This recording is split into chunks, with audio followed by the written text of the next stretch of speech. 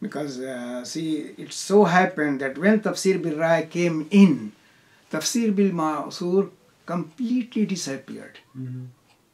It went away altogether. Why?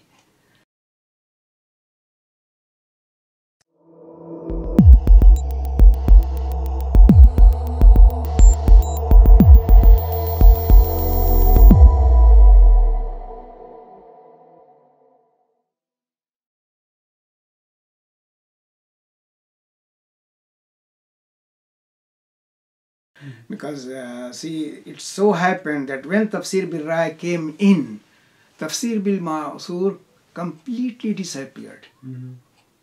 It went away altogether. Why?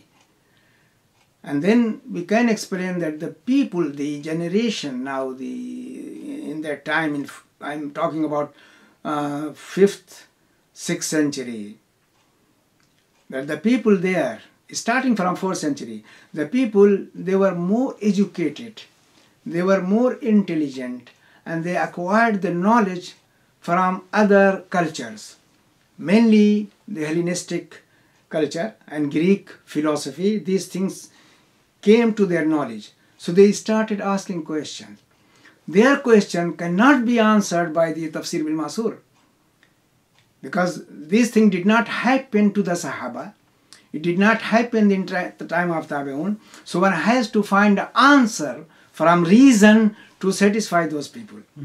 Right? So that was one reason, which is very strong reason. And then also, Tafsir bil Ma'sur became weak by itself because of reasons. Say they dropped the chain.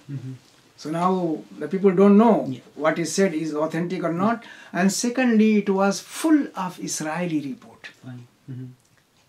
And then we will speak also about the